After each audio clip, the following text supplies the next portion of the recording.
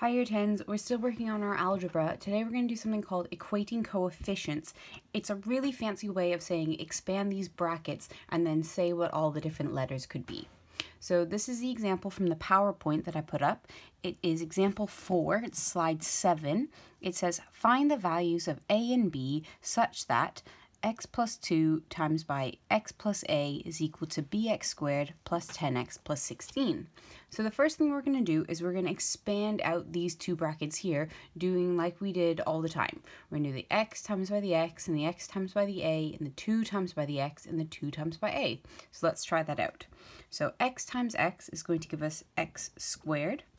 X times by a is going to give us ax. X times by 2 is going to give us 2x, and 2 times by a is going to give us 2a.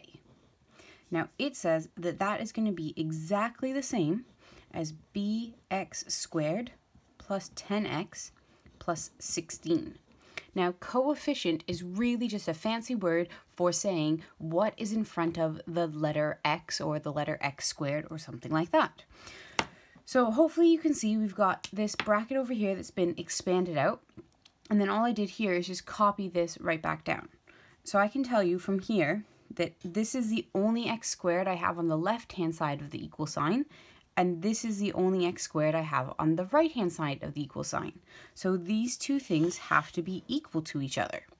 So that means that whatever's in front of this x squared has to be the same that's in front of this x squared.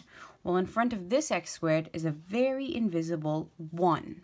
So from that, I can tell that 1 must be equal to b, because these two things here have to be exactly the same.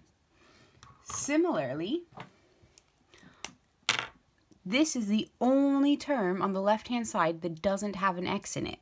So this term here has to be the same as this term over here, because this is also the only term that doesn't have an x in it.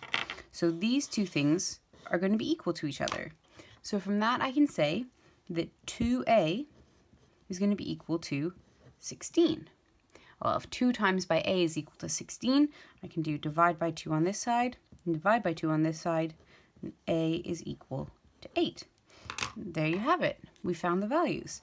b is 1, and a is 8. Okay, let's try another example together. I'll do it in another video though.